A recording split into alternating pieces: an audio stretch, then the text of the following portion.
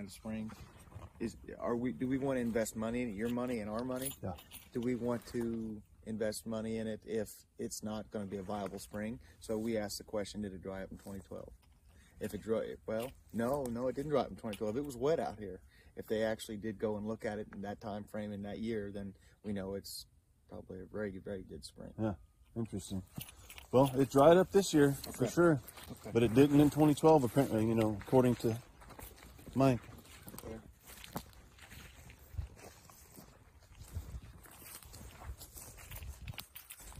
So as far as being sustainable, that's something that's your goal as well. When you move out here, you basically want to live off the land. That's, yeah. Raise your meat. Yep. Produce type thing as well. Yep. Okay. Sure. We're following kind of permaculture and agroforestry principles is the idea, and I'm just learning. I'm not permaculture, you know, certified or anything like that. I've never taken a class, but I've been educating myself. Okay. See my rye. Oh, sweet. Yes. And that's in there deep, brother. I didn't think I was ever going to see it. I see it in rows, absolutely. Yep. Good deal. And you know what? That's a better stand than most people have right now. Really? Yes. Cool. It's not been a good cover crop year because it was dry. Uh-huh. And it started raining by the time it got cooler. That's right. We got it in right before the first, like, big rain. I mean, it was like the late October. It was like that. Remember you calling like me? last week of October. Yeah. And I've seen the rape a little in a few places too. Well, the deer have been hitting that. Look at there. Yeah, that's all right by me. I'm trying to balance conservation with production is my goal. There's a little rape. It's tiny. Yep. You can see tell it's a Brassica, can't you? Yes. Good deal. Yeah, the cereal rye will really surprise you. Like if we have a warm February or a really early spring, it will take off and grow like gangbusters. It'll be this tall by the 1st of April. And the what's it designed to get to? It can get up to 6 or 7 feet tall in a good growing year, can it? Yes. Yeah. It depends what variety you planted. I've heard that the Elbin rye can get 7 feet tall if you let it. Oh yeah. And as far as the benefits of cereal rye, it's great for weed suppression. Yeah. That's why there's 100 pounds per acre in here right now. Wow. So that's my goal, was to choke out as much as I could. And you planted it just in a crop field, not on that field. Right. Field 8. Absolutely. And there's like 2 pounds per acre of rape, I think. I think we put 20 pounds overall. Okay. That was just a recommendation from the guy at Mitchell. All right.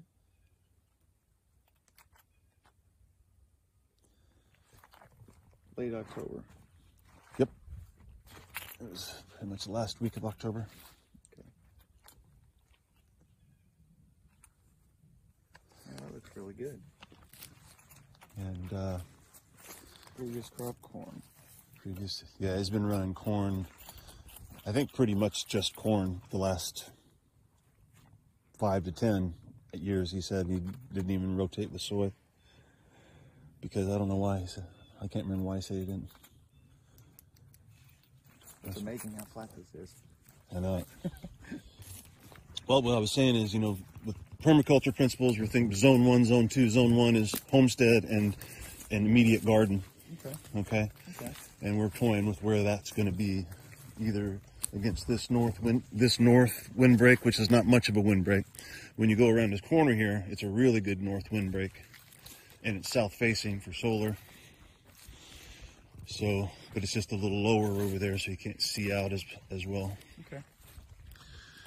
And so, this top area here, we are considering a slow buyout of that 100 feet just so we have access and can function. And that's at the CRP. This is the CRP, you know, the bird strip. Yes. I guess is what upland bird is what it's really, right? Yeah. Designed for, or just a combination of a filter strip bird. CP33, so that would be upland type stuff. Yeah. Mix in the grass and the wildlife habitat, but it should not be that short, really. It should be taller. Yeah, should never have been mowed, right? So it's not doing anything as far as year-round habitat. Yeah. Yeah, it's painful. But I've heard them up front. You know, that front 16 is giving them their habitat Oh, probably. definitely. Yeah, they're here in this area. We've done some work through some programs on some of the gentlemen down there on the bottom of the hill next to George. And just That's going the out. Cerelius? The cattle? Cerelius? Cricelius? Cricelius, we've helped them. Yeah. They border us right there on that south. Okay. I actually considered asking them, you know, if they wanted to, before we had cattle, if they wanted to, you know, do a little bit of grazing after we get some establishment. That may be perfect. You know, just to borrow the cattle instead. Yeah. Yeah, I think, and then, let's see, down there by the cactus mailbox. There's a gentleman we've worked with in the past. But they, basically what it amounts to is, you know, they have the commercial cow-calf operation. They calve them out and then sell the feeders. Uh-huh. Type thing.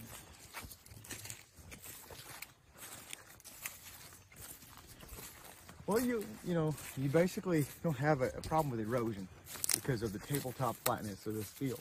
Uh-huh. The only place it starts to erode is just on the other side of that hill. There you can see it.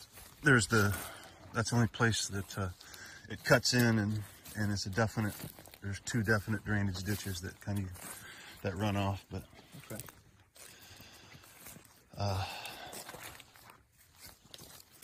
So I guess one of my first questions was, you know, with a buyout, you could buy out maybe a couple acres of the strip, and then you just kind of do the whatever it is per acre per year. Well, when's the best? Is there a time to do that that's best, or is it prorated no matter when it is? I don't know how that works, to be honest with you. Okay, that's more of an office. The Farm question. Service Agency, folks. Yeah, Ashley is our CRP technician. Okay. I don't know how the buyout works, to be honest with you. Okay, all right. I know you're going to pay more when it's in the last couple of years of the contract. You know, if you re-enroll it, I don't know if this is accurate, but it says 27 is when it comes out. Yeah, it's only 2 years in. Okay, so it's good to do it now. Now, yes. Right? That's exactly right. Yes. And the thing is, you know, what we would do would be just as beneficial, if not better. Is our plans are not to, you know, run just crops anymore. Our plan is more and more diversity. So okay, no, I see what you're saying. Let's go over and take a look.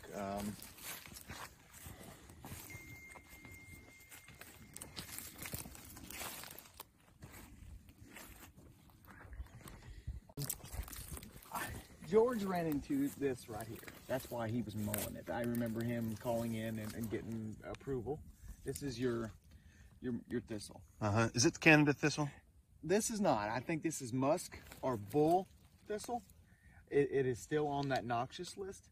It didn't look like it had the rhizome, it didn't look like it spread like Canada, because Canada spreads both rhizome and seed. And seed. Yeah. So this is more seed. Yeah, it's not as bad with the rhizomes, but if you dig it up, you can find the little fingers. Yeah. Okay. Now, he's got some, this may be some of the warm season. Yeah, I saw a good there was a good stand of grass in certain areas. It was the big blue stem and little blue stem. Great. Yeah, you can see it kind of moving out into the woods a little bit. So if you let this express itself and grow, it'll be, it was cereal rye. It was. I mean, I remember it was beautiful, and it was 5 feet, 6 feet tall. Awesome. So it's in there. That provides that good habitat and food source for your upland game, rabbits, quail, and deer will bed in it as well. Sure. And what is there any reason to do any overseeding in this area to help offset some of the mowing over the years, or is it just let it let it go? And I would let it express itself. Let it grow. Let it get as tall. Let it go to seed. And then once you get a couple of years of it going to seed, then there's a mid-contract list of practices. Right. In years 4, 5, and 6 on a 10-year contract. Strip disking, strip burning with either with a herbicide or with a match. If you burn with a match, you really need a burn plan from a district biologist. Because that'll turn into a fire as well. But there's something about the char and the burn and the ash that this warm season grass responds to. Yeah, I would really like to burn. That's my mindset, but I understand the process. Yeah, it's especially right up against the. You'd have to disc a line in a fire break. And it can jump that as well. Well, like I said, not without a very strategic plan. Definitely. And if you wait 10 minutes, the wind will change on you on a ridge like this. But yeah. And I had a friend I recently met this past year. He's a pretty dialed-in dude, and he said, I was talking about the thistle, and he said, just use buckwheat. When it comes up, plant buckwheat next to it, and it'll choke that out.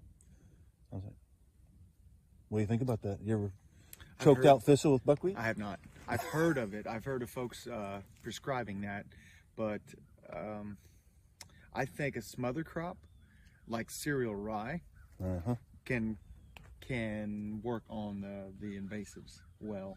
But you wouldn't want to do that in the planted strip, or I mean. No, and really, thistle doesn't like shade. So this, once it gets up and starts growing, it's going to shade out a lot of the thistle. But the mowing opened it up to the thistle to grow. Yeah. And you know, to some folks that understand production agriculture, that's nothing but weeds. It's weeds. It looks bad. Yep. Wildlife isn't pretty, right? Exactly. It's not a golf course. Yeah.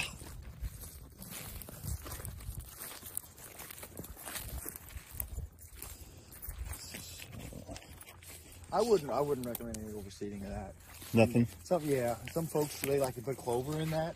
And just training with Mark Bennett, our DNR district biologist, he's like, you're mixing two different management strategies there. You have a warm season and a cool season.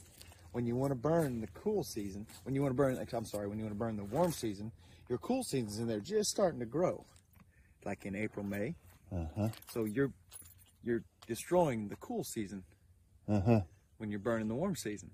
You can't have two different grasses together. It doesn't work.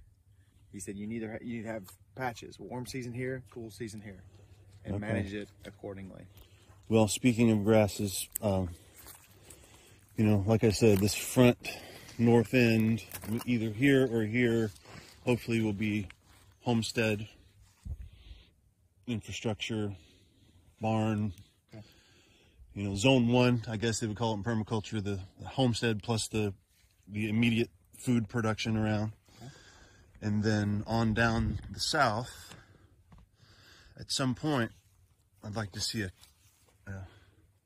point where it's, I'm going to see a grassland, I think. Awesome. And the south drop off down there, a pond, if that's a possibility. The potential is there. This is, you're right on the break of the limestone sandstone, the Marengo area, and then the, Valine. It would be probably a 6 out of 10 on whether or not it would hold water. Yeah. You'd have to have a soils investigation done to see how shallow rock is, how gravelly it is, and then how deep you hit refusal.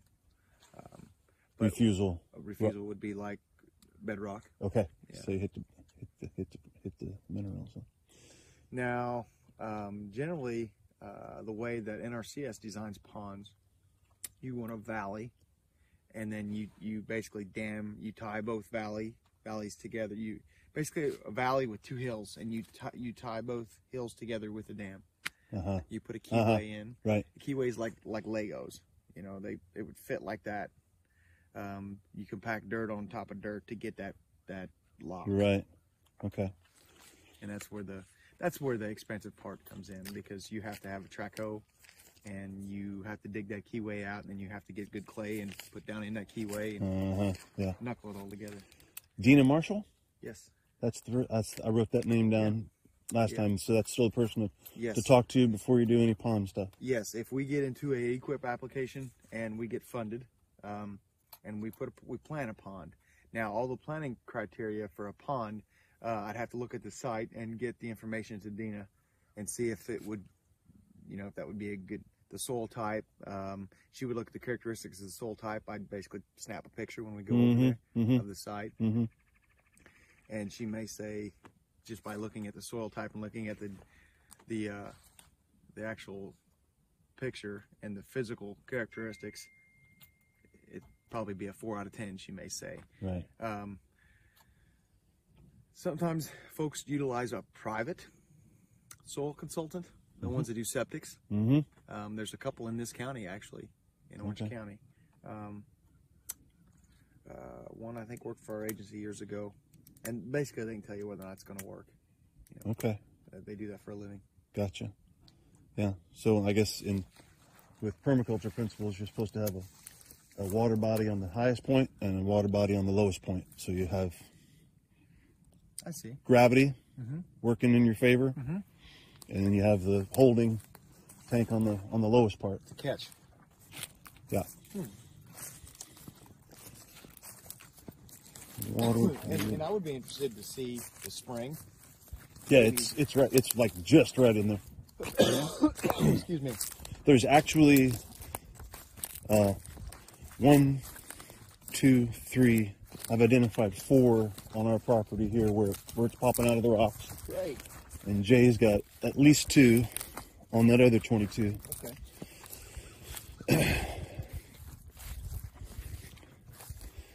Yeah, and it's just right over it's really close to the top of the hill. I was surprised. I'm wondering if it's hitting a crack and coming up a little bit, or if it's just purely running through the rocks. I'm a little wary about this. This spring's a little close to the field. That's a lot of Roundup for a lot of years.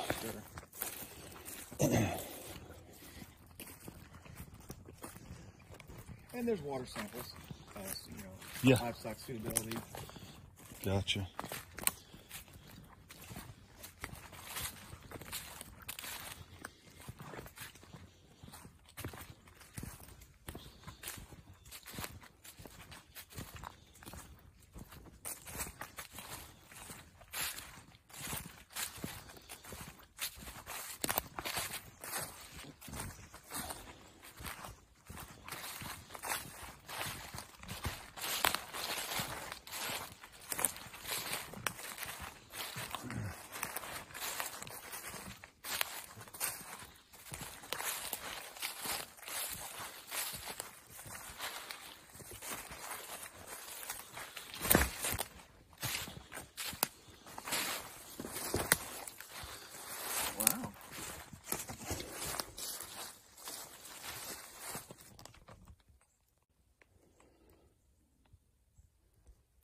Yeah, it's a pretty good pusher. It runs over a waterfall down there over the hill. I hear it down there. Yeah.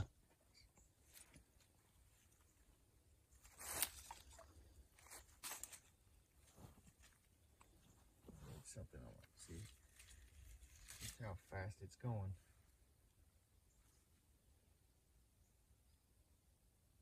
Yeah. We've really not had rain in what, 5-6 days? A good heavy rain. It doesn't. The rain doesn't affect it. I've never seen rain affect it yet. You know what I mean? As far as recharging it, it takes a long time to recharge. It's a good spring. That's what I think. It's as close as it is to the surface. I think it's hitting a crack and coming up. That's my thought.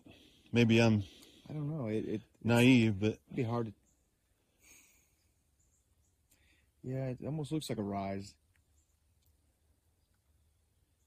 There's good gallons per minute. You can hear it down there. Oh, it pushes, man. I'm telling you. I mean, you can see it right here. You can kind of look at the riffle, you know. Yeah.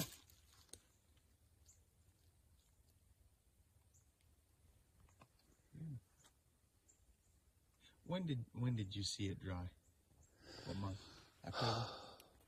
No, it was still running strong through July. It was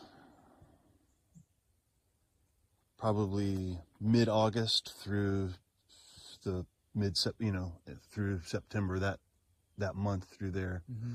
I could look back and look at my actual dates and know exactly with my camera footage. Mm-hmm. Basically, in this area, we have developed springs that were like this. Like, for instance, the boy you mentioned earlier, the Gracilius. Mm-hmm. And one was good and one was not real good. And what they did with the spring that wasn't 100% year-round, Mm-hmm. they put 2 1,000-gallon holding tanks in to catch it and get that, 2,000-gallon. Mm-hmm. Didn't last a long time with 20 or 30 mama cows. Uh-huh. But in a dry spell like that, it would get you through for at least a month, because they drink about 20 gallon a day. So 400 gallon, they're all drinking. Yeah. The only problem with these springs is there's not a whole lot of fall. Yeah. But there's enough to, get down. And put tanks in somehow.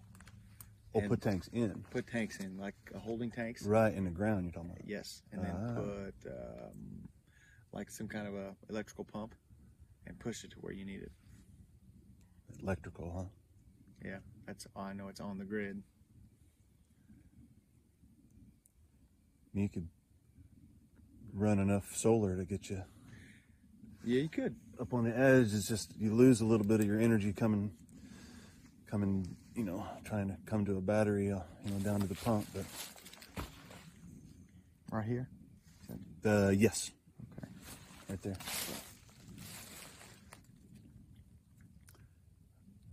And when I say not enough fall to get a ram pump working. That takes a lot of flow. You need a lot. You need some heavy pressure to get water to go back uphill. Yeah, no doubt. Like a moving river. Yeah. But if you got enough head, with the water, you can make it work. Doesn't run year round.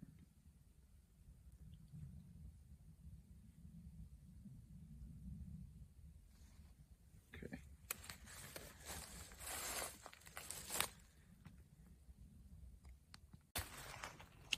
Only when it's runoff.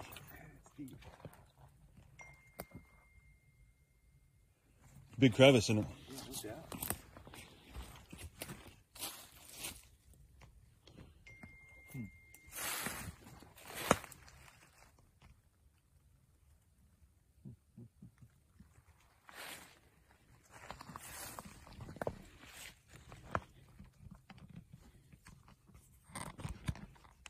Yes, this is a nice stand of hickory right here. Absolutely. And there's a couple other places where there's a pretty good stand, but oak's a little thin. Of course, they cut this pretty hard. Yeah. I don't know how many years ago, but Yeah, you'd probably benefit to have some TSI done and go to basically deaden those vines up there, those grapevines. They're like boa constrictors. They yeah. They strangle the trees. I'm sure Janet went over that with you. Yeah. Good. Yep. So, and I know we found some tree of heaven. Really? Yeah. Definitely, I can show you too. There's a road we can walk down, but yeah. And then my son, he identified some along the east border down there. He said, "There's a lot of it here, Dad." He said you can scrape it and smell it. Mm-hmm. It smells sweet. Well, let's look at what else we got. Yep. So I guess you want to walk over the field down to where the potential pond site would be. Absolutely, yeah. That'd be great.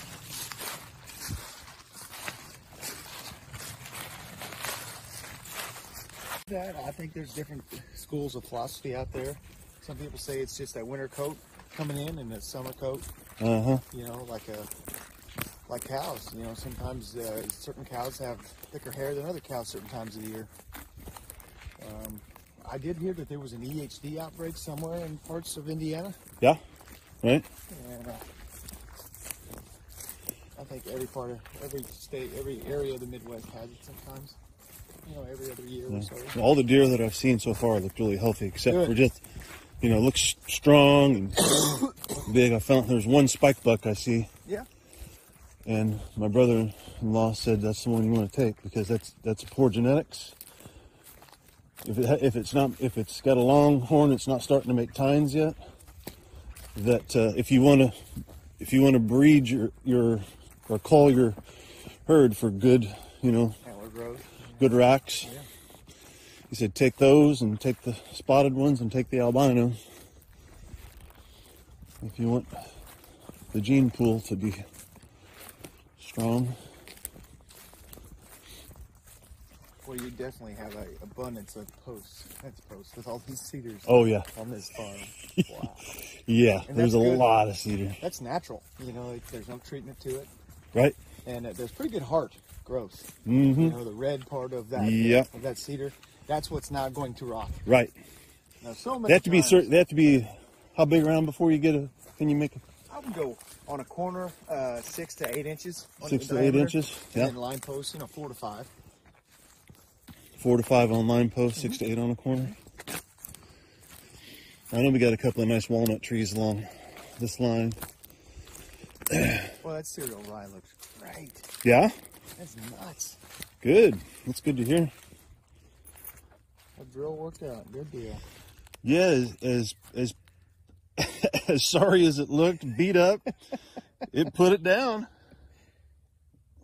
I forgot to bring my spade shovel. I always like to dig, dig up a good big block of soil, 8 inches, 10 inches down. I used a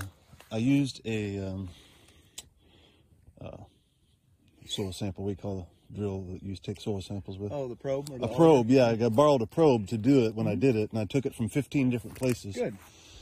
So I think I got a pretty good representation with that Haney test. Good. It recommended half grass, half legume with other broadleaves mixed in, Brassica. So, you know, that's, and I guess I was planning on a frost seeding. Mm-hmm. Do you just throw that in with the rye? Yes. That's how you, on a legume or a small, tiny bluegrass works good. Timothy works good. But your clovers, your red clover and your ladino clover can be frost seeded. We recommend anytime from December 1 to the last day of February. December 1, huh? Yeah. Now, frost seeding, I thought that's whenever the ground was first starting to thaw, around March. You want the freezing and the thawing to occur many times. Okay. Because it's a honeycomb effect, expanding, contracting. Right. And that's basically when it freezes, you have cracks in the soil. Okay. Right. When it unthaws, those cracks basically swell up again. So the legume seed, those tiny little seeds, they find their way in those cracks. Yeah. Okay. So mostly, so the clover definitely can be frost seeded. What about is it? Can you do turnips and tillage radish at that point too, or no? Those are winter annuals. So you plant them in August, September. Oh, okay. So that's going to be a winter annual. So I think, but you can plant early radishes like in early springtime, right? I mean, if you just I've never seen anybody have success with it in this area. Oh, really? Yeah. I'm just thinking of gardening. You know, like that's the first thing you plant, and as soon as you can get something in the ground, you plant your radishes in early spring. You know, I was just wondering why that would be different for a. These are those are edible radishes. Oh. These would be daikon radishes for cover crop. Okay. And I think you can do it. They just don't get a lot of growth on them because they like short days and long nights. You know, the daikon radishes and then the cover crop turnips and such.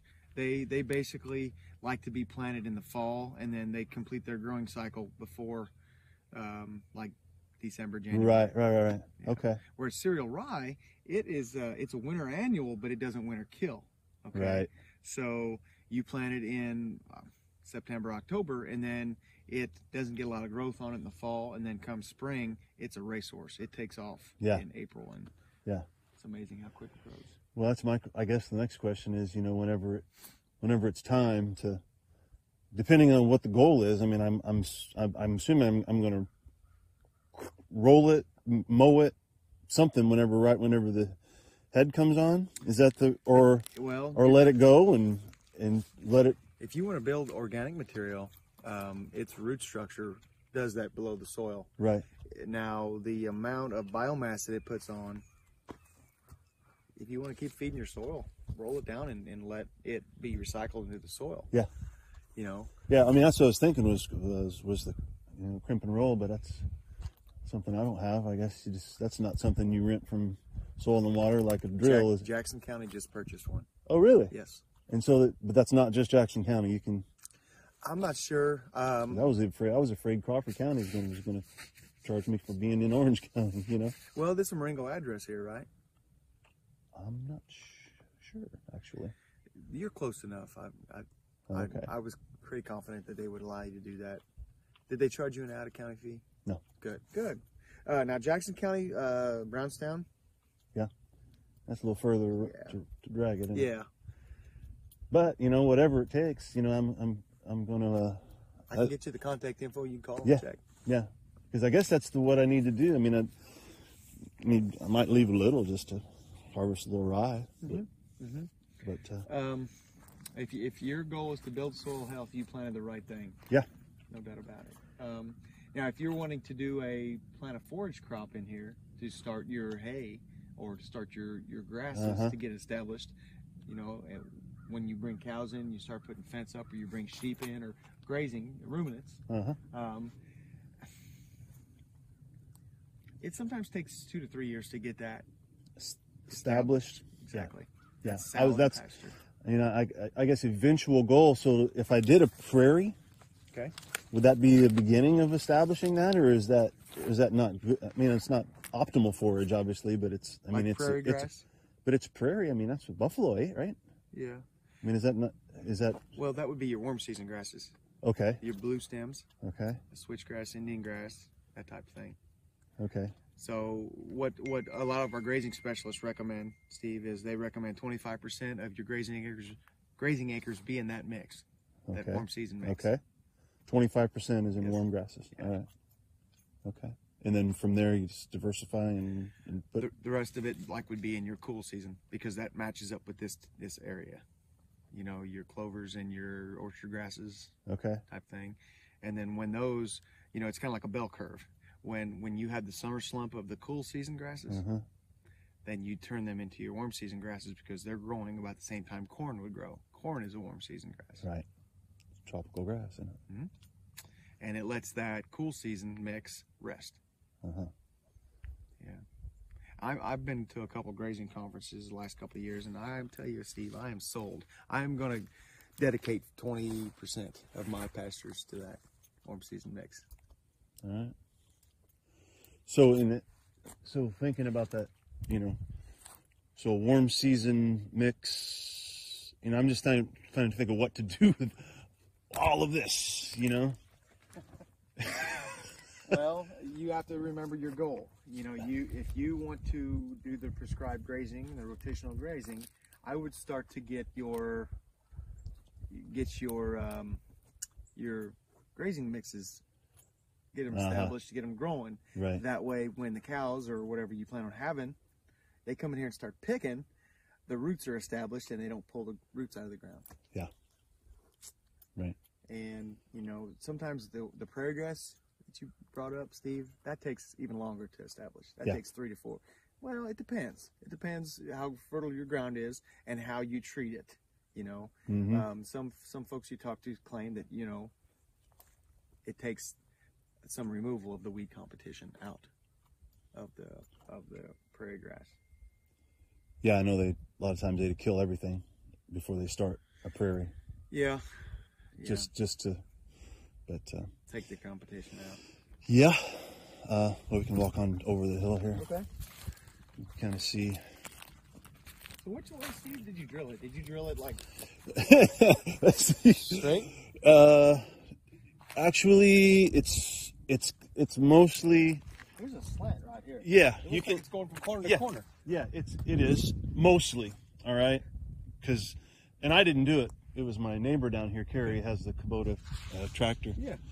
And honestly, it got dark, and he was running around in the dark and couldn't see much. So he said, "I don't know. I just started doing circles." I see. You know, I don't know. But I haven't seen any bare spots yet. No. So he did better than he thought. Yeah.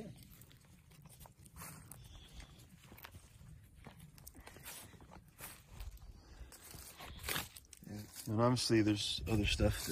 What is that? That's a lot. I see a lot of that coming up. It almost looks like a dock. That's a winter annual.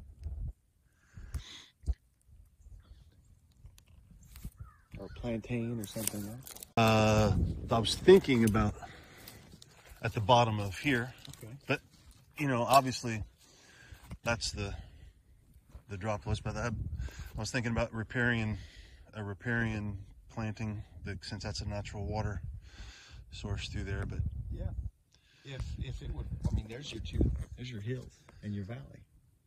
You know, you're thinking about the pond. That'd be a more logical place for a pond. Yeah. Now the watershed would be this field. Right. So. That's one. That's a lot more logical place for a pond than that south end of that field. Let's go over there and look. As the water sits down in here, just sits.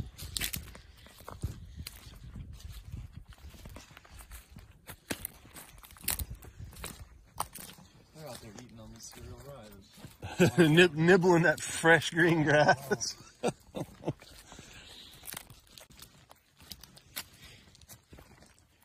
You know, I was just thinking at the base of this hill, but I don't know what that. There's no hills and no valley, but yeah, and some folks what they like to do, Steve, they like to dig a pond, a pothole pond.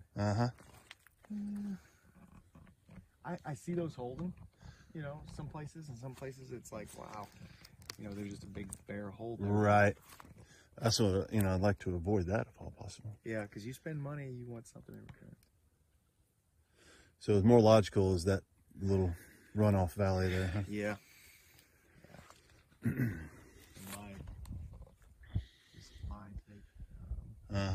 And actually, it is the lowest spot on the property. Yeah. When you think about the permaculture principles, you know, you want that pond would come up. You know, the water would come up, back water up that old draw. It'd be a pretty long dam, a wide dam. That's the only thing. Mm-hmm. That would be.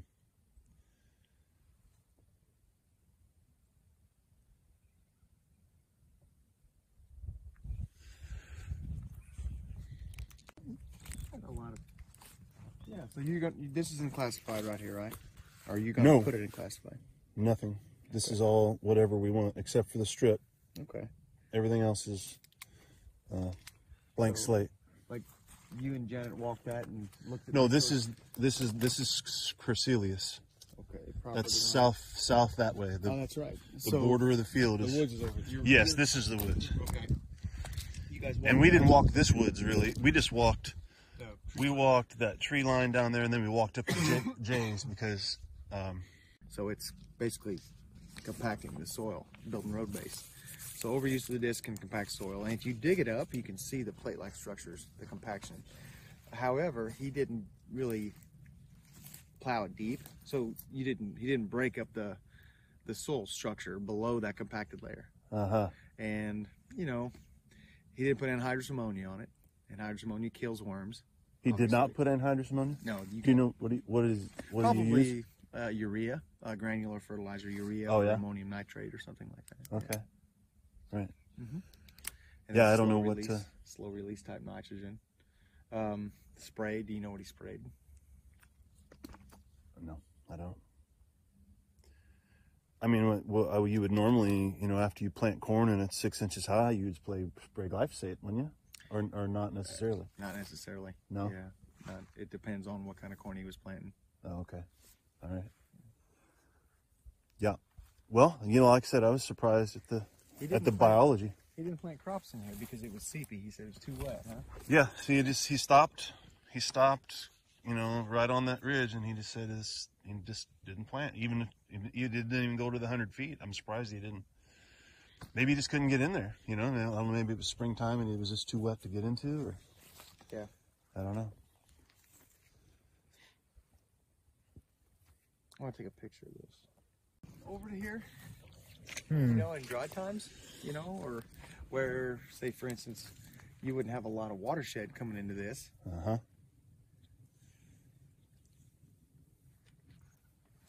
Using a solar pump, and instead of having it just, you know, run down into the woods and not really be wasted, but well, I know that these 5 or 6 springs that pop out of this hill feeds the Cider Fork watershed. It turns into Cider Fork Creek or whatever. So, you know, I don't know how how much you throw off the balance of everything if you divert, you know, spring for, you know, I'm just thinking about the conservation the aspect of it. ecological. Mm-hmm. Yeah. But, you know, that once the pond gets full, you have a primary and emergency spillway. So it's still going to overflow. Right. It's still going to be flowing. Yeah. And it's still going to be going into, it's still going to be feeding the same watershed. Yeah. So you just capture a small amount of it and contain it. Except the waterfall goes away. Cause, yeah, that's true. I mean, we'll walk by it and the aesthetics of that thing. I mean, that's like one of the selling points of this whole place. I can believe that. You know, I mean, I hate to. Yeah. It's like there's something about that, but I get it, man. I'm spring-fed pond. Kidding me? Yeah. You know? Yeah. I know. I would want one too. Yeah, I mean, this is a pretty decent location. You know, we're going to have to look at the soil, the characteristics, maybe walk down there and see if we see any karst openings. But as far as watershed, the amount of watershed coming to it, it might surprise me. There may be, you know, more like 3 or 4 acres coming into it. Uh-huh. Yeah, it's got some potential, I think.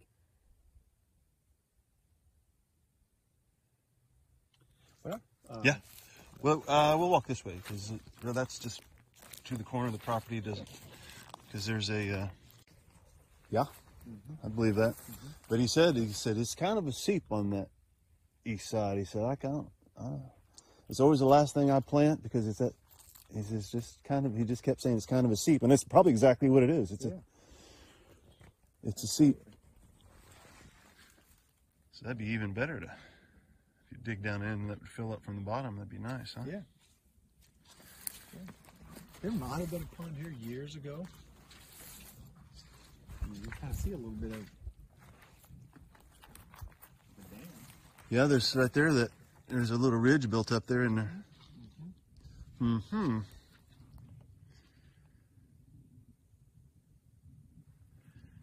Interesting. You could have a 60 or 70 foot wide dam here. That would take away from your field. Well, that's, you know, water's more important than the field. Have water. Yeah.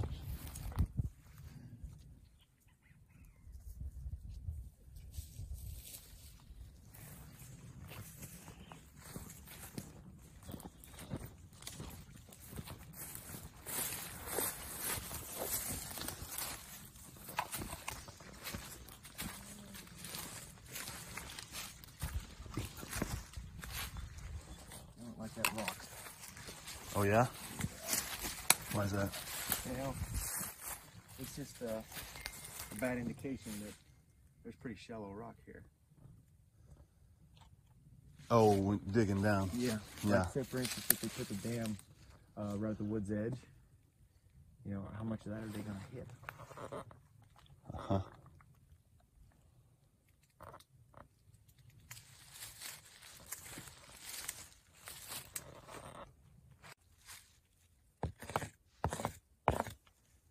It's sandstone. Yeah, that's a good sign. It's not Yeah. limestone. Okay. I don't see any other real depressions.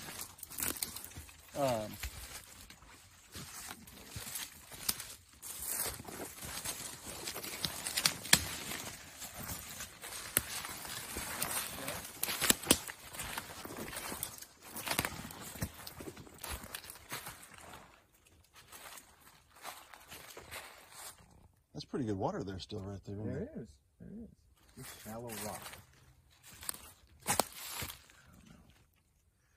Yeah, how long has it been since we've had rain? Let's see here.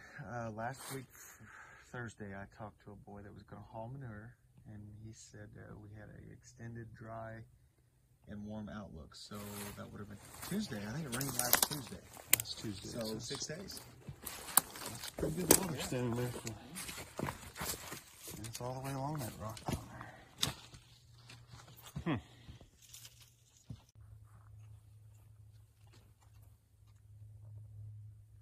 Persimmon tree. Where's that? Right there. Oh, yeah? And right over there. Alligator type bark. Males on that tree. Oh, Persimmons are all gone. right. Where's the other one? It's dead. Right there next to the Oh, I see, yeah. And it's got a little bit of life to on a fork. Oh, yeah, it does, doesn't it? Yeah. But I tell you, there's a big patch of pawpaws down in Jay's Valley down there. Oh, yeah, it's a ton of them down there. I've been studying on pawpaws pretty hard because that's going to be part of the process as a, like I said, an agroforestry system somehow up in there. Pawpaws, persimmons, maybe chestnuts, some kind of a cash crop. Something that's gives a little bit of production. Yeah. Other than just Balancing conservation and production. Absolutely. Yeah. I just heard an interview with the agroforestry podcast from out of University of Missouri, and they were talking to an NRCS person, and they said that they were, you guys are doing more with elderberry, that you were doing block plantings of elderberry, and now you're starting to look at pawpaws as part of something you might start subsidizing. Like a masked crop of pawpaws. Yeah. We're learning. Yeah, and that's where she was like, she said, we're just now starting to learn, but we have been doing elderberry, she said. It would be interesting to see if it would work in like agroforestry. I know it works down south in a lot of those pine plantings. They run cattle in between, and the cows don't mess with the trees. Yep.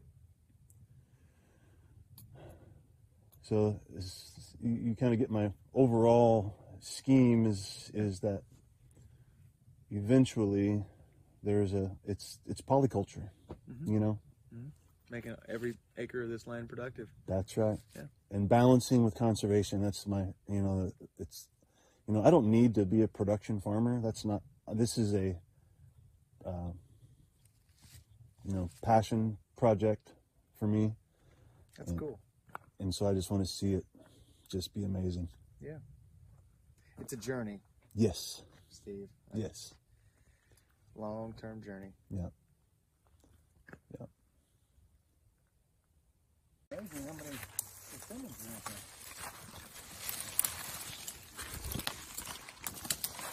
Where's the other persimmon? Right here. Right here in front of us. Okay.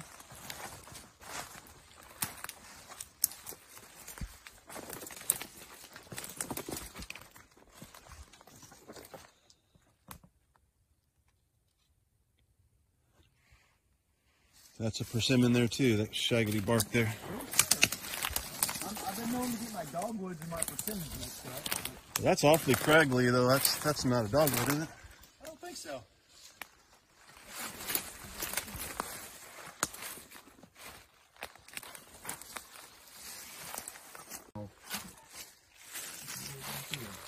So that's all. Yep. And this is what I was talking about. Looks like, I think that was yeah, it's pretty heavy in here. I remember seeing it when it was. Carpet. It takes over the forest floor and it chokes everything out.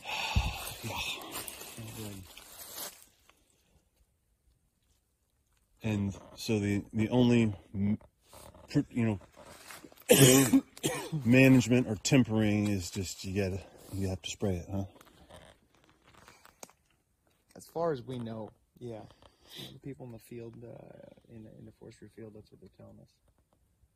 Grass specific herbicide.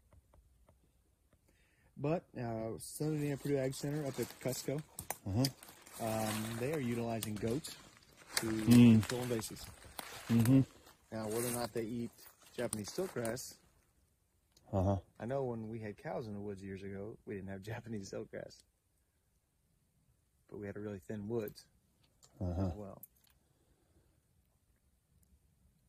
Well, this is close enough to the edge. You could probably, This temporary fence it. Yeah. Yep, that'd be interesting.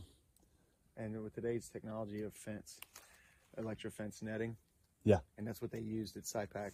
They would take a skid loader with almost like a chopper. They would chop up all the brush and the little saplings, and then they would make a fence row to put the electric fence netting down through. And 6 foot wide, 4 foot wide, and then they would string that up and move them in certain quadrants every month. Yeah.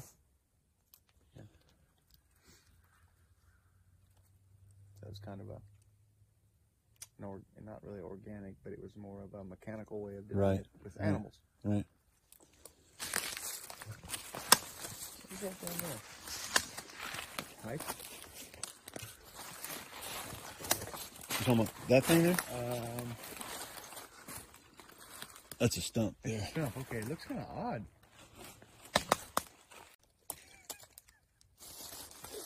That's crazy. That's the first time I've seen that.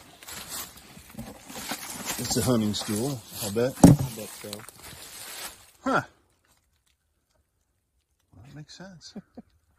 I've never seen something like that before. Got the whole valley here. Looking at the whole valley. Look at all those beech holding on. Yeah, anything with leaves on it right now. There's a lot of beech in there. 100-story beech. They're probably 10, 12 years old, and they're only that big. They just don't grow because they're in the understory. But they do suck up a lot of water. Oh, yeah. You could stand a poplar in here. I haven't seen a lot of maple, though. If you ever get into maple syrup, there's maple out there. There's along the east border down there, there's more, I think there's more maple along there.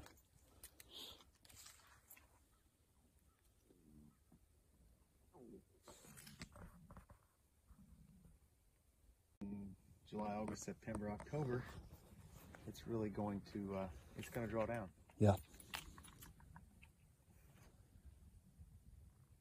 And you can back water all the way up to where it starts, where the swale starts. Yeah.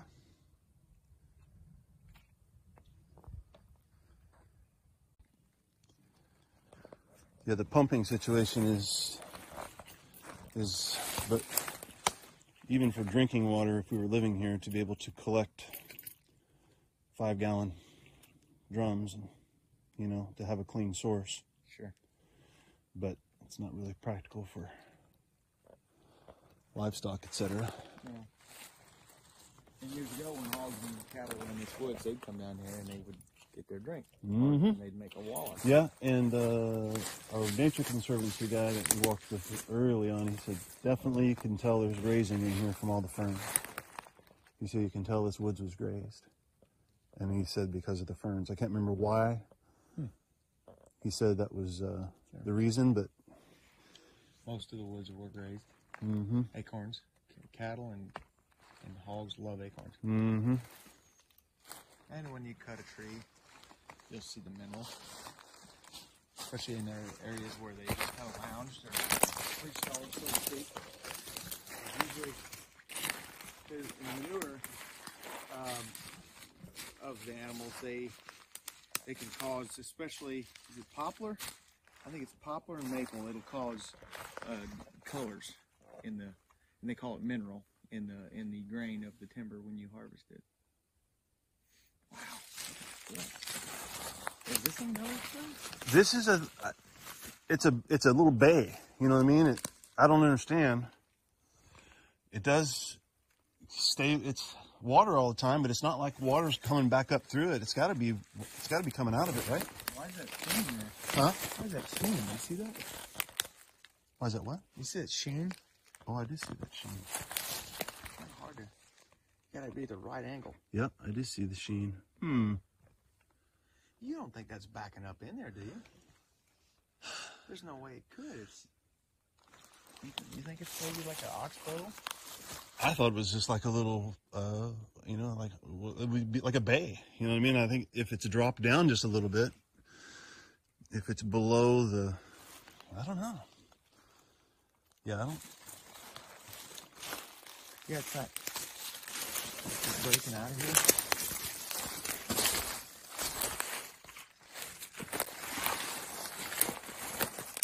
It's running. It's coming this way. And Yeah. I'll I be. bet if you get your shovel up there, I bet you'll find another seep. Mm-hmm. Interesting. I didn't think that was the case there.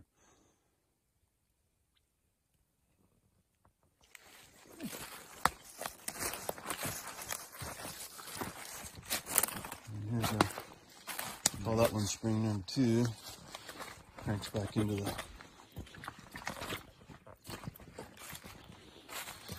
I'm trying to dig out to find out what's coming from where. Okay. That's flowing good too. Mm-hmm. I think that third one's probably the biggest producer. I don't know, that first one up top though is just flowing just about as good as that third one. But yeah, water flows through here all the time. There's only one place where Years ago, that black is defecation. Aphid defecation. aphidification. Yeah. What kind of tree is that? Maple. Maple tree? Yeah, I always thought that was a Like a fungus. fungus, or if there was a lightning strike or something. It's like, is that burned or is it black? It does look like a burn, but you see little holes on it. Yeah, it's definitely coated, and that maple's coated with. And she may say it was something else. Huh.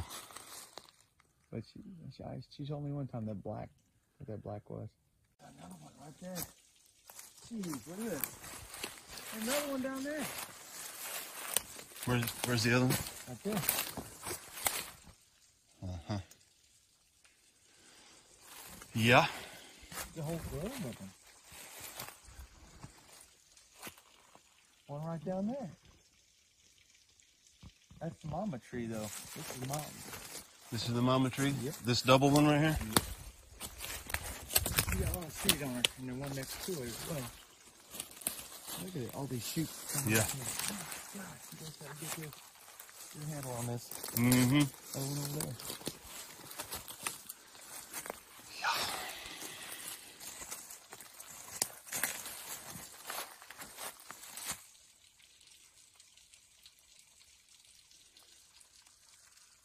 So sneak attack with a Sneak up on it. Yeah. roten, or what do you call what's the chemical?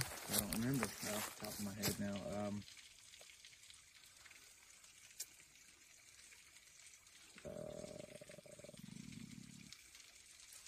Not Tordon. Tordon you gotta cut.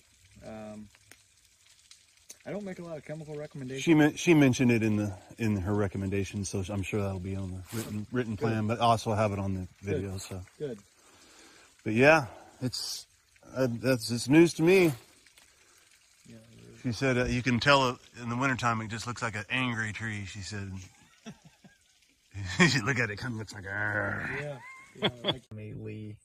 You know as well as I do. There's nothing out there that he can do other than cut down on the wildlife, because wildlife's what bring the ticks in. Yeah. So, some people. I mean, I got a good friend. He was a Marine. He tells me, don't kill possums. Yeah, the possums. Yeah. Yeah. So encourage possums. Encourage possums. But man, they're hard on my chickens. Mm-hmm. Yeah, I just pulled a dead one out of my this morning out of the roost, and Barb said, "Steve, was the head but chewed off of it?" He said, "It's that possum." Yes, absolutely. They're harder on them than coons are. Yeah. Weasels, chicken hawks, foxes. Mm-hmm. It's the possums. Mm-hmm. I mean, I probably killed 20 possums around me, and I was telling Ian this when we went up to the IU Purdue football game. He's like, "What are you doing?" I'm like, I don't know if I believe that. Just because it's on the internet doesn't mean it's true. About possums eating the ticks? Yeah. I mean, is there scientific research behind it? I haven't seen anything beyond the Facebook post about as far as ticks, Mm-hmm. possums eating ticks off. Mm-hmm. Guineas are good, but you know they won't last 3 days out here. Bobcats. Yeah, and owls, chicken hawks, coyotes. Mm-hmm. Yeah, there's a lot of diversity out here with wildlife. There is. But I mean, how to balance that? I want to encourage that, but I don't. You know, I want to look at all those birds out there. Yeah. And you know they're after the bugs and the worms that are coming to the top of the soil surface because of your cover crop. We've gotten away from cover crop. Cover crop's nothing new. Our grandpas did it years ago. Yeah. And we got away from it because big agriculture didn't like it. That's right. Big agriculture like, buy my chemicals, spray it on your field, and you'll have clean fields and clean crops. That's right. Everything will look real pretty. Mm-hmm. When we picked up a quilter, or delivered a quilter to this couple in Kansas, believe it or not. We loaded up a big, huge quilter. It was stuck out the end of the truck. Like, I was worried about it. But anyway, we drove like 3 hours into Kansas from Missouri. And when I sat out there and talked to them farmers, and they were all talking about, boy, did you see that so-and-so's crop down there? It was the prettiest, perfectly. They were just, that's what their goal is to make it perfect. Farmers like clean fields. And that really struck me that so somebody buys 100 acres and starts putting ugly cover crops in. Then you get snuffed at the coffee shop. And that's the reason I've been listening to all of the stuff about the people trying to make this movement happen. And it's the social pressure. It's like doctors trying to do something natural. Everybody else looks at them like, what are you doing? Alternative medicine, what? What are you doing over here? And that's the same thing with the cover crop farmer. It's the exact same. The medical system and the agricultural system is the exact same system. It's run by chemicals and pharmaceutical. The chemical industry and the pharmaceutical industry is the same industry. It's the same industry, and it's the same lobbying. Everything's the same. It's just the only difference is the farmers and the farmers are the pawns in the chemical industrial complex, agriculture, and the doctors are the pawns in the pharmaceutical complex. They have the same role as far as pushing chemicals. I'm starting to see a lot of that. We talk to different farmers, just my wife and I, and we talk to folks that say, do you have grass-fed beef? Yeah, we do. We do have grass-fed beef. Mm-hmm. Do you have organic beef? No, we don't have organic beef. We use a lot of manure. We buy a lot of turkey manure. Yeah. But that manure's not organic just because it's natural manure. The turkeys weren't fed organic corn. Right. So the whole organic thing, the jury's still out on that for me. It's organic agriculture is just, they're still tilling because they're tilling to control weeds because you can't use, so what do? They till. So their organic agriculture is just as bad for environmentally, for as far as carbon and releasing all the carbon. You can't keep carbon in, the goal is to keep the carbon in the ground or get it down, draw it down. Every time it volatilizes away. Yep. So I think there's a happy medium. I think that using that cereal rye as a smother crop on these organic guys, they swear by it. Mm-hmm. They just absolutely swear by it. They're like, it's great. It suppresses weeds. Mm-hmm. You plant your corn right into it, and the corn is strong enough to pop up through it, but the rest of the weeds are not. Well, so nothing about ticks, I guess. No, not that I'm aware of. There's nothing you can even think of as far as a management plan to reduce the amount. There was a guy in Kentucky years ago where he was putting this thing that you put on cows into like a protein block, mm-hmm. and he was selling it, and it was like it was parasitical is what it was, and basically it was the same concept of the deer licking the insecticide or the ionophore or whatever it is, and then getting in their system, getting in their blood, and then the ticks suck the blood and die. Now, that never really caught on because they were like $50 box. Right. Now, you know, you're eating that meat. Yeah, plus you're putting a chemical into your population. It doesn't seem like a... Yeah, well, I mean, it's... I think it was, what was the name of the chemical? It was mowing the grass is about the only thing you can do if you don't want to walk through it. Yeah. You know? Yeah. Well, down in the valley, they've been living down there 20 years, and they've got it pretty much, you know, it's pretty, not manicured, but it's, you know, they keep it, the valley is like their lawn, you know, so it's not, they don't have a lot of ticks down there. But man, when I walked up here from their place, and I just walked through the strip to the field to look, covered. I was covered. You know, so I envisioned grassland with paths, you know, paths cut through it for enjoying it. Sure. So that's been my vision. I keep coming back to is grassland. You know, especially from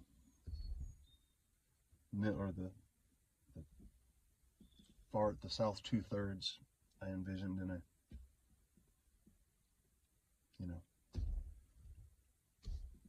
blowing 7 and 10 foot grasses. Yeah. So I don't know.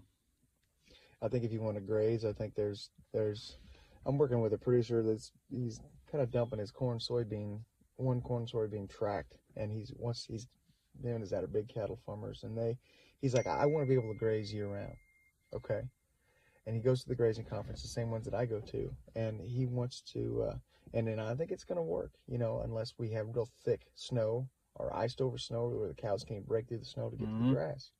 But running cool season, majority year, running the warm season, native grasses, when the cool season peter out. So July, August, September.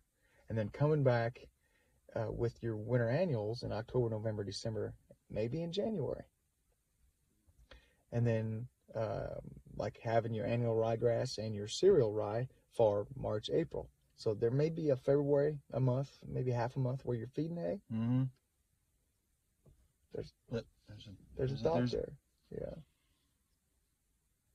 Now grass fed, you know, I think there's some cattle that can be grass fed, and it can be done in an economical way. But the big, tall, rangy beef cows that are out there today, they're the new wave of lean. They're the new wave of ribeye area. Tall, long. You know, the old style Herefords, the old style Angus, what they call low line today, low line stuff, Dexter. Okay. Those breeds, they can be the grass fed, you know, where they finish out at 900 pounds to 1,000 pounds. But, you know, today's beef animal finishes out at 1,400 to 1,500 pounds, you know, in your feedlots. Yeah. It's fed distillers grain and byproducts and corn.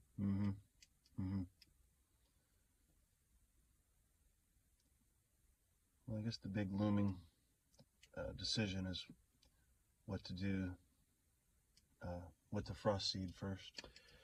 And obviously I need to get some legumes in the ground, half grass, half clover-ish. Now with the cereal rye there, you're basically just building carbon, you're building organic material, and if you crimp it down, your clover should be able to come up through that. Yeah. I would assume. I'd go the last week of February and do a half Ladino, half red. Half Ladino? Ladino, yeah. That's clover? Ladino clover, half red clover? Yeah. And good red clover. I like to have some medicinal stuff. I want to be able to use some of the stuff I grow too. As far as red clover is good for herb tinctures and things. So that's about here. I know people will boil the blooms and drink the tea. Yep. Okay, so that's two legumes. And then the grasses could be I would probably drill a grass in. Oh yeah, yeah. So you drill it into the growing rye. Yes, probably. There's two times to drill grass. Is your spring and your fall. Your spring would be April 1 to May 15th. Mm-hmm. In the fall, it's August 1 to September 15th. Mm-hmm. And you think, wow, August 1, why would I want to be planting? Because it's hot and dry. Yeah. Well, you get it in the seed. It gets some dews at night, and then it gets some October, November rains, and then it develops that root system. And you don't touch the grass. You let it develop the root system and grow. And then by May or June of the following year, it's just, it's this tall. Mm-hmm. And what would that be? I like orchard grass. I really like orchard grass. However, it likes partial shade, hence orchard grass. Huh. There's a fescue, not the Kentucky 31 fescue that has the tetany, the endophyte in it. Right. More along the lines of like a novel endophyte, to where like the University of Kentucky, they are really big in fescue because that's where fescue started. Mm-hmm. What they're doing is they're injecting a genetic. They're breeding fescue to be able to not have the endophyte fungus and it, cohabitate, but it doesn't give the feverish effect to the animal grazing it. Mm-hmm. This novel endophyte, it's not genetically modified organism. It's bred to have the endophyte free. Right. It's a little pricey, but they claim if you don't have fescue at all in the area you want to plant it, that it will not be overran by the Kentucky 31. So like a novel endophyte fescue, orchard grass, 2 legumes, your ladino and your red. And I see more of the perennial ryegrass, which is a ryegrass that completes its life cycle in 3 years. I see people having good luck with it. Is that the one that people are afraid to plant because they're afraid of it turns into a weed? That's annual ryegrass. It's a cover crop. That's annual ryegrass. Yes, but you got to know how to terminate it. Okay. Cows can terminate for you. Sheep can terminate for you. They Mm-hmm. love it. They just eat the crap out of it. There is a smooth brome grass, which is a warm, cool season grass. And people in this area love it because they plant. Call it? I'm sorry. Smooth brome grass. Smooth brome. It has a W or an M on the blade. Okay. You peel a blade back and you look and you find a W or an M depending on how you're looking at it. People in this area love it because they plant their corn and beans in May, and they cut their hay in June, and that's when it comes on. It comes on in June. You can overgraze it and kill it back. But if you're rotational grazing, it does pretty good. Smooth brome does pretty good. And then the recommendation was also for Brassica. So you're saying that you don't even try that in the spring, huh? I don't see many people having luck with it because it's the wrong time to get maximum growth on it. What other questions do you have? I think that's it. That's everything I had on my list. Phosphorus. Any way to get phosphorus besides chemical fertilizer? Chemical fertilizer? Well, there's a rock phosphate. You get a root down and let roots get down to pull it out of the ground? No. That's what Gabe would say. Gabe Brown? I can get a root down deep enough, I can pull those minerals out of the rocks. Yeah, you can in North Dakota, South Dakota, wherever he's at. Right. There's a rock phosphate, and I didn't know about it until a hog farmer told me about it. That his grandpa built up the soil levels with a rock phosphate, and he just basically put it in a wagon and had the horses draw the wagon across, in a row-like manner, and drew it off with a pitchfork and a shovel. And he said it was a natural grade. It was in rocks, and he said it took a while to break up, but it doesn't leave, and it's available. A gentleman down the road here in Pearsontown, on the other side of Alene, he is a UPS driver, and he believes in all natural. He believes in organic, and he said that he goes through Redmond. They sell sea salt, they sell kelp for his cattle, and they also sell rock phosphate fertilizer, if I understood it right. And I see Redmond advertising at a lot of these grazing conferences, these grass-fed grazing conferences. So that's a way to do it. Okay. You know, now how shipping and handling wise, right? 50-pound bags.